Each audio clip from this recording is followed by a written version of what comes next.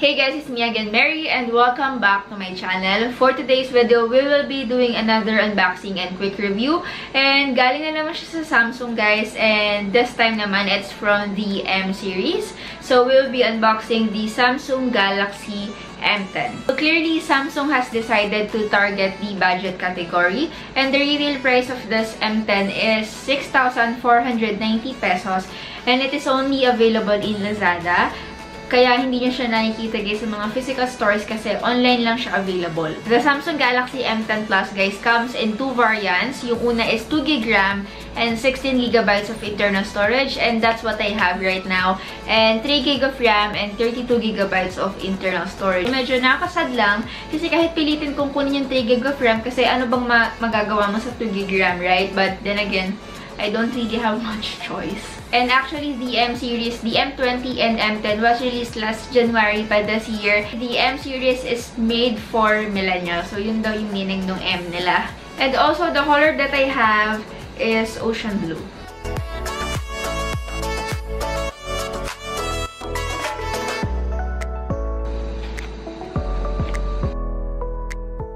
So, upon opening the box, may nakita akong libreng micro SD card and 32GB siya. So, ayan, we have a free SD card. Of course, makikita ulit natin na mayroong manipis na box sa ibabaw. So, ayun yung phone natin. But before that, let's see what are inside. We have your warranty card. And we also have the quick start guide. And of course, we have here the phone itself. But before we proceed to the phone, let's dig deeper and tignan natin yung mga accessories na kasama. We have a micro USB cable. We also have the Samsung earphones and the charging brick. Oh, and we also have here yung ating famous panundot, the SIM card ejector. So, ayan, natanggalan natin yung plastic. And by the way, the back part of the Samsung Galaxy M10 is made of polycarbonate with glossy finish. And then, first impression, we no more have the fingerprint scanner at the back compared to the M20, but we still have here a dual camera. And then also at the back part of the phone, you can see here the speaker grill sa ilalim, which I really hate. Ganito yung mga phones na nakakainis gamitin. Lalo na if day-to-day, ito yung phone mo, everyday gusto mo manood, gusto mo mag-speaker, tapos nakalapat yung phone mo, which really sucks, diba? And also, the Samsung Galaxy M10 body comes with 7.7mm slim design, and it comes with two colors, charcoal black and ocean blue. Definitely comfortable to use one-handed, and actually, it doesn't look premium, but it's pretty enough. On the left side of the phone, you can see here the SIM card tray, and then on the right side of the phone naman, you can see here the volume rockers and the power button. And then on the lower part of the phone, you can see the 3.5mm audio port, a micro USB port, and the microphone. We don't have again the speaker grills. Nasa likod po siya. Finally guys, nabuksan na natin yung phone and the-setup ko na siya. And I don't remember telling you guys earlier na meron siyang face recognition. So, let's test it and let's see if it is responsive. And tingnan natin kung sobrang sulit yung binayaran yung 6,500.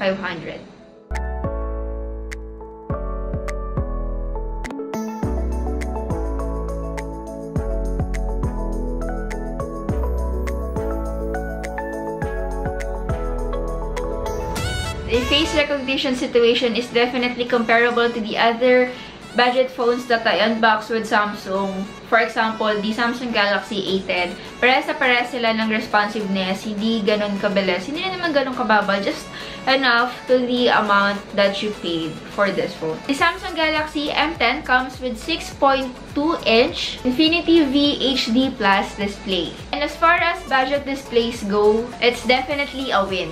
The colors pop beautifully, guys, and the viewing experience is still good enough. The Samsung Galaxy M10 has 6.22-inch HD Plus LCD screen with full view screen with V-notch. It has 720 by 1520 pixels. It has the Exynos 7870 Octa with 2GB of RAM and 16GB of internal storage. It has the Android 8.1 Oreo with Experience 9.5. For the main camera, it has 13 megapixel plus 5 megapixel ultra-wide.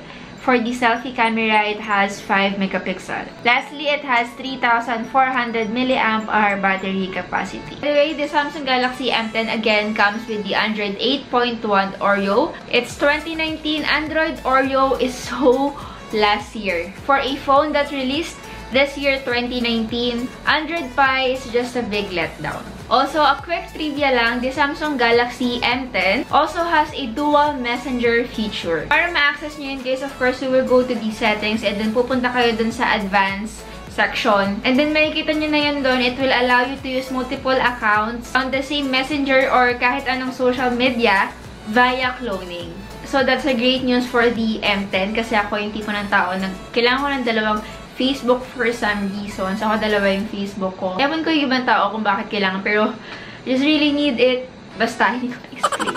So, overall, it's a big thumbs up for the UI. Now, for the specs and performance of the Samsung Galaxy M10, again, it has the Exynos 7870 Octa with 2GB of RAM and 16GB of internal storage. I must say, so far, the performance has been impressive. Ito, minsan lang ako magkagusto sa budget phone, guys, kasi usually medyo nadi-disappoint talaga ako. Bihirang-bihira lang ako magkagusto. Like, for example, the Realme and also the Realme C1 and the Oppo A3s. I was actually playing heavy games like, for example, the Mobile Legends. There was no noticeable lag or stutter and sobrang smooth lang ng paglalaro ko actually. But if you will run every single app, of course, you will experience yung mga paglalag na sinasabi ko. Now, for the camera of the Samsung Galaxy M10, I will be flashing the photos that I took for the front and rear camera and also the front video. Hey guys, it's Mary and I'm currently using the Samsung Galaxy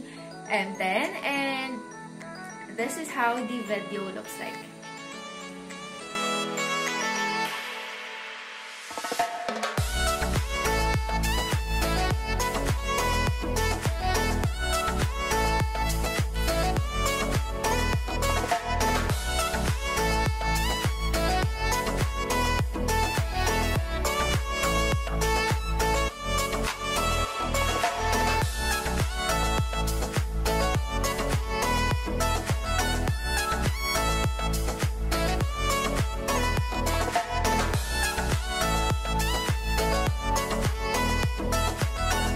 The pictures came out good. It is impressive in daylight. But the camera will let you down when it comes to low light performance. There's actually too much noise pero sa era natin ngayon, lahat ng bagay, lahat ng pictures ini-edit. So I think magagawa naman na yun ng paraan. So here are my overall thoughts with the Samsung Galaxy M10. The Samsung Galaxy M10 makes a mark with the budget phones that ranges from 6,000 to 7,000.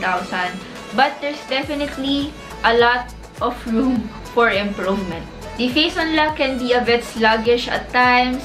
And also pala, the fingerprint, I just wished na pinalitan nila yung face recognition with the fingerprint. Mas gusto ko yun, ewan ko kung bakit. Mas responsive kasi siya kahit anong phone na yung na-unbox na talaga ko ng review, guys, I still do prefer the fingerprint scanner. Actually, it can be a great first phone sa mga anak nyo or like sa mga nanonood ngayon na may anak and then wala pang phone. This can be their starter actually. Definitely, though 720p lang siya, it's a good phone to watch YouTube videos. To me, the Samsung Galaxy M10 is competitive enough naman to compete with other budget phones that was released this year 2019. If for today's video, sana marami kayo natutunan sa unboxing and quick review natin. Of course, if you did enjoy, give this video a thumbs up and do subscribe because kung hindi ka pa nakasubscribe, ang dami nyong namimiss na videos ko. Bye guys and see you on my next unboxing.